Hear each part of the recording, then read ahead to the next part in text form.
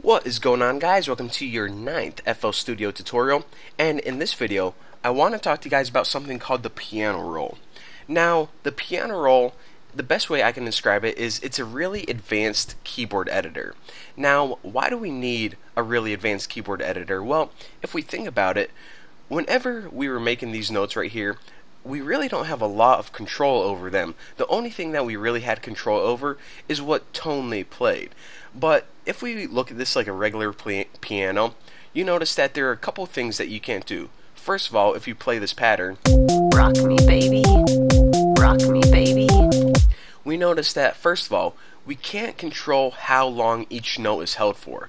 So for example, if we want this note to play only 1/4 note, it doesn't. It plays until this note hits right here. So that's the first thing we don't have control of, how long each note is held for.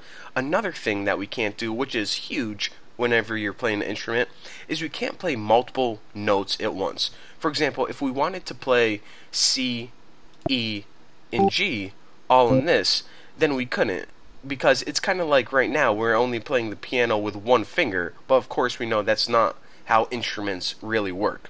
So, in order to have full control over every single note, we need to open something called the piano roll. Now, in order to access this, just go ahead and right-click this and press Send to Piano Roll. Now, what the piano roll is basically, it gives you like full control. Like I said, it's basically a very powerful keyboard editor, and it allows you to visually see each note. So the first thing I want to do is I want to talk to you guys just about the interface.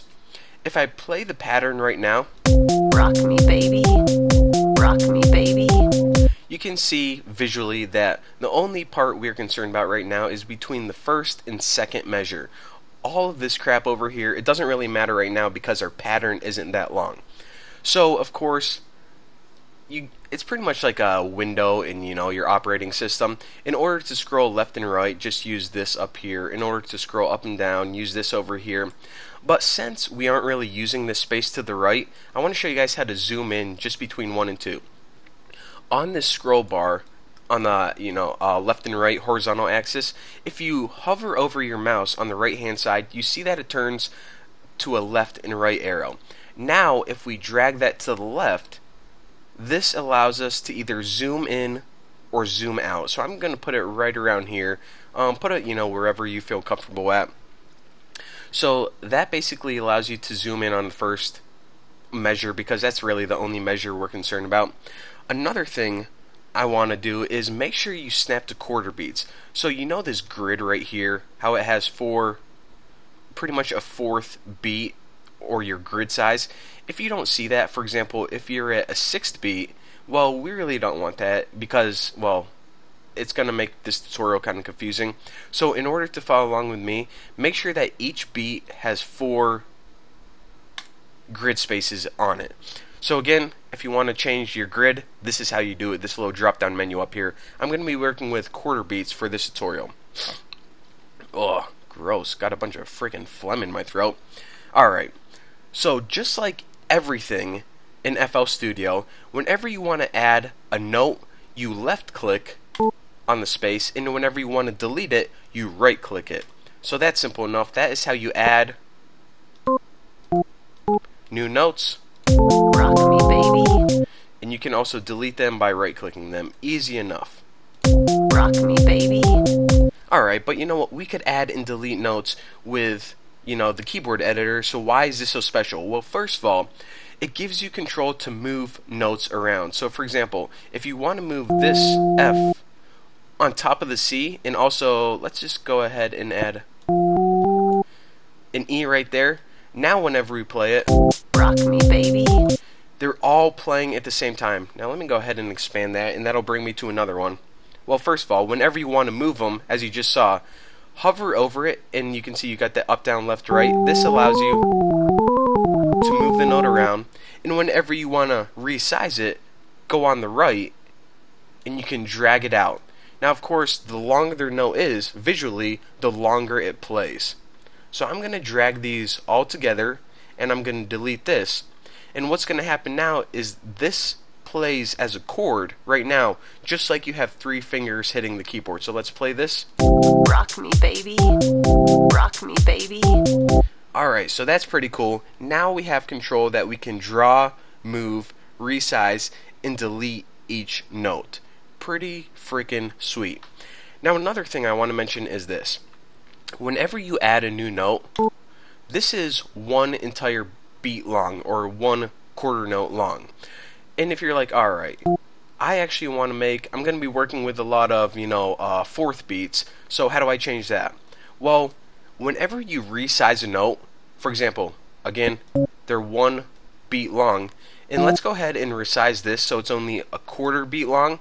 Now, every note I add is a quarter beat long. So FL Studio basically remembers the last size of the beat you made, and it makes every note after that size. So if you're going to be working with half beats, change the note to half beat, and now I'm drawing half beats.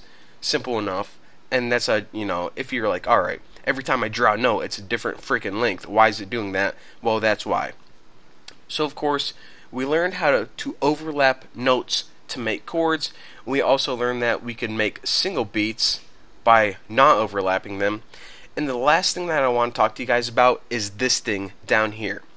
So, this down here is the velocity, aka the intensity. So that's another thing that we have control over in the piano roll that we didn't when we were just working with the keyboard editor. Just like playing a real piano, you can hit your notes at different amounts of intensity. For example, you can hit it softly, or you can hit the keyboard hard to make it louder. So this is what you visually are seeing down here. So if we wanted to play this chord softly, let me get rid of these, it'll be easier to demonstrate. Rock me, baby. Rock me, baby. Alright, and I'm like, you know what, I like this beat, but this chord is too loud, it's too intense. What I can do is just drag this down, and that's probably too much, but you guys can see. Rock me, baby. Rock me, baby. A little bit louder. Rock me, A little bit louder. Rock me, A little bit louder. Rock me, baby. So as you can see, this allows you to control the intensity right here. And actually, if you have notes that overlap, let's go with, let's go ahead and play this. Rock me, baby. Rock me, baby. You can actually still change the intensity of each single note. So I'm just going to go ahead and say we want to step this up. Actually, probably something like this. So this is going to be da da da da. Rock me, baby. Rock me, baby. So again, like I said, this is the piano roll, and it gives you a ton of control over your notes. Basically, anything that you can do on the piano in real life, you can do in this piano roll, and it's very intuitive, very simple. You can draw, move, resize notes, change the velocity, put notes on top of each other, make chords, and boom. How freaking sweet is that? But if you're saying, you know what, this is cool, but I play the piano on real life, or maybe you have a MIDI keyboard and you want to use that in the program. In the next video, I'm going to show you guys how to set that up and how to use it in conjunction with this to make some sweet beats. So thank you guys for watching. I'm going to shut up now, and I'll see you guys in the next video.